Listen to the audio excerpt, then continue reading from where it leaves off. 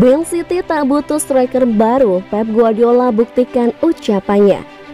Manajer Manchester City Pep Guardiola kembali menegaskan bahwa The Citizen tak menyesali kegagalan mereka untuk mendatangkan striker baru. Sang manajer menilai timnya masih memiliki kemampuan untuk mencetak banyak gol meski tak memiliki penyerang kejam di lini depan mereka.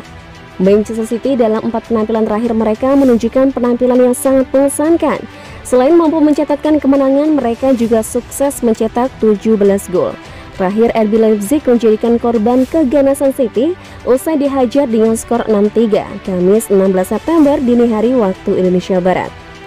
Mengomentari kekejaman Man City dalam 4 pertandingan terakhir mereka, Pep Guardiola mengklaim dirinya berhasil membuktikan ucapannya, yakni City sama sekali tak menyesali kegagalan mereka untuk mendatangkan striker baru di musim ini. Guardiola menilai timnya memiliki banyak pemain yang mampu mencetak banyak gol meski tak memiliki striker top. Karena kami meraih kemenangan, orang-orang menganggap saya telah membuktikan bahwa Man City tak butuh penyerang baru. Tapi jika kami kalah, maka orang-orang bertanya kenapa kami tak merekrut striker. Ujar Guardiola dilansir dari laman resmi Man City. Kami memiliki skuad yang luar biasa. Dari hari pertama sampai sekarang, mereka memberi saya pemain luar biasa dengan mentalitas yang sangat bagus. Kami memiliki tim yang sama dengan musim lalu, hanya mengganti Sergio Aguero dengan Grealish. Namun, musim lalu juga kami berhasil mencetak banyak gol, dan musim ini kami tak memiliki penyerang yang bisa menjamin 25 gol di setiap musim. Pada pekan lalu kami memiliki begitu banyak pemain di dalam kotak penalti lawan, dan itu sangat membantu tim ini untuk mencetak gol.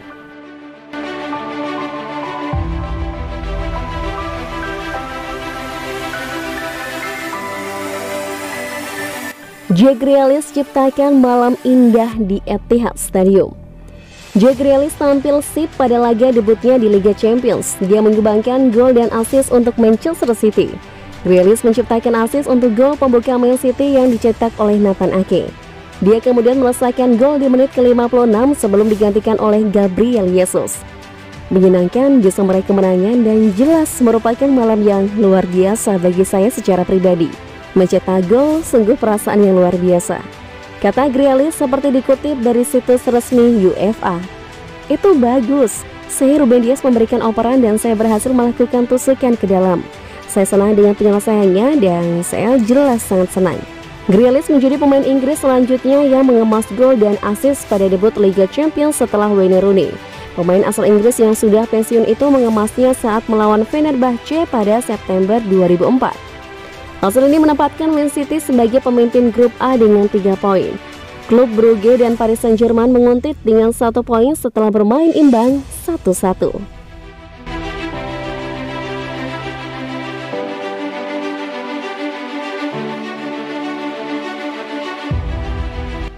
Tertangkap kamera, Mahrez dan Grealish dimarahi Guardiola di tengah laga.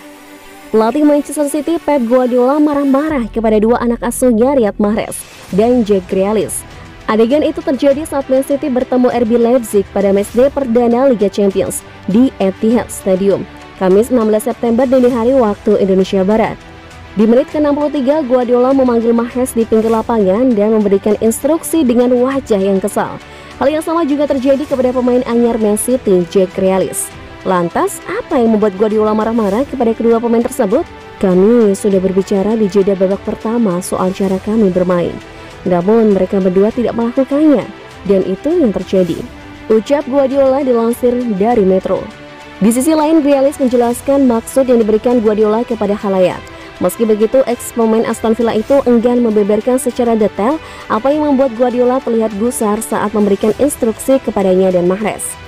Ini soal membantu pertahanan, namun saya tidak mau terlalu berbicara banyak soal itu karena mungkin taktik ini akan sama pada laga akhir pekan nanti, ucap Grealish. Menariknya, 2 pemain yang dimarahi Guardiola yakni Grealish dan Mahrez ikut menyumbangkan gol.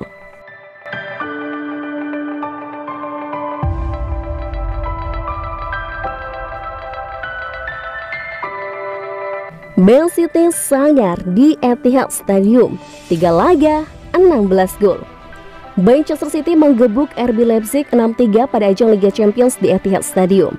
The Citizen pun sangat perkasa di kandang sepanjang musim ini. RB Leipzig bukan tanpa perlawanan. Tim asal Jerman ini sebelumnya sempat 3 kali menipiskan jarak menjadi 1 selisih gol lewat hat-trick Christopher Nkunku. Hasil ini seperti sebuah penegasan bahwa Man City sulit dibendung saat bermain kandang. Sepanjang musim ini sudah ada 3 pertandingan Man City berlangsung di Etihad Stadium, dengan semuanya berbuah kemenangan telak. Kami mencetak 16 gol dalam 3 pertandingan terakhir di sini, Etihad Stadium. Kami bisa kelelahan akhir pekan dan Southampton sangat berbahaya, kata manajer Man City Pep Guardiola yang dikutip dari situs resmi UEFA. Norwich City menjadi korban pertama Man City dengan kemenangan 5-0. Arsenal juga dilumat dengan skor 5-0 dan kini RB Leipzig di ajang yang berbeda. Guardiola memberikan pujian kepada RB Leipzig. Tim besutan Jose Marsch itu dinilai tampil sip dan Man City bisa menang karena keunggulan individu para pemain.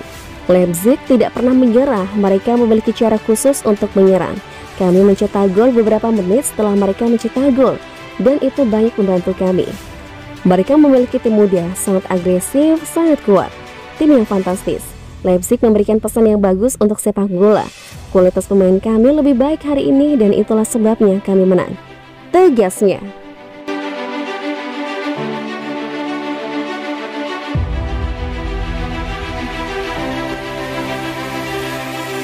City menjadi tim Inggris tercepat yang mencatat 50 kemenangan Liga Champions. Kemenangan 6-3 Manchester City atas RB Leipzig pada hari Rabu membuat kami menjadi tim Inggris tercepat dalam sejarah mencapai 50 kemenangan Liga Champions. Kemenangan atas tim Jose Marsch adalah yang ke-50 dari 91 pertandingan. Hanya Real Madrid yang mencapai setengah abad lebih cepat, hingga 50 dalam 88 pertandingan, dicapai pada tahun 2003, rekor saat ini. 50 kemenangan City dalam 91 pertandingan lebih cepat dari Barcelona, Paris Saint-Germain, dan Manchester United. Dengan daftar lengkap tersedia di bawah ini, itu berarti City memulai awal yang ideal di grup A yang juga berisi PSG dan Klub Brugge.